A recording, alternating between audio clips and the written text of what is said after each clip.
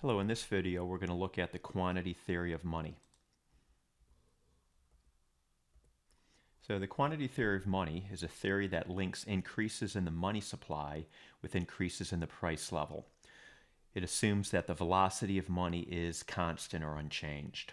What is the velocity of money?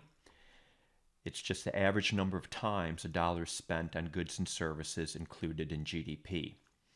So let's give the quantity of exchange equation. So money supply times velocity equals a price level times real GDP. The quantity theory of money, again, one of the key assumptions is that velocity remains unchanged. These other variables can move around a bit, but velocity is unchanged. So just using some abbreviations here, M is the money supply, V is the velocity, P is the price level, and Y is real GDP. So a few things to note. M times V can be thought of as aggregate spending. The money supply times the number of times on average a dollar is spent on final goods and services will equal aggregate spending. Aggregate spending will just equal nominal GDP, and so we can think of the price level times real GDP as nominal GDP. If we take this quantity equation and we solve for V, just dividing everything through by M, we can calculate the velocity of money as the nominal GDP divided by the money supply. We can decompose the quantity equation into percentage changes. So the percentage change in the money supply plus the percentage change in velocity equals the percentage change in the price level plus the percentage change in real GDP. Assuming that the percentage change in velocity is zero, a key feature of the quantity theory of money, we will rewrite this as follows. Just dropping out the percentage change in V, assuming that's zero. Percentage change in money supply will equal the percentage change in the price level.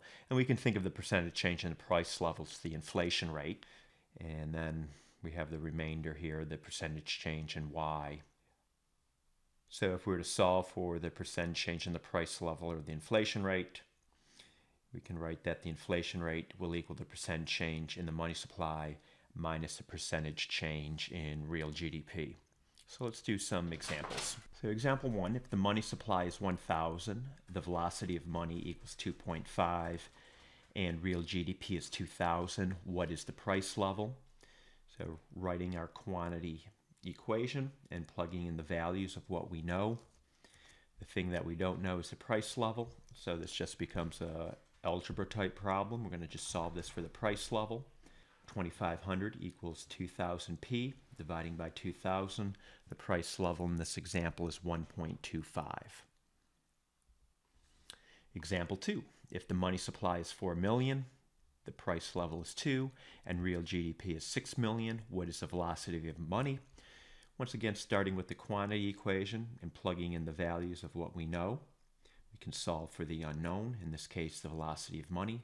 So 4v equals 2 times 6, or 12.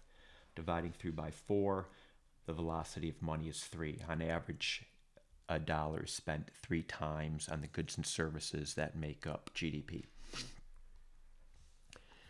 Suppose that the money supply increases by 5% and real GDP increases by 2%. According to the quantity theory of money, what is the inflation rate? So we showed that the inflation rate equals the percent change in the money supply minus the percentage change in real GDP. So the money supply is increasing 5%, real GDP is increasing 2%. The difference is the inflation rate, or 3%. Okay, that's it. I hope you found this video helpful.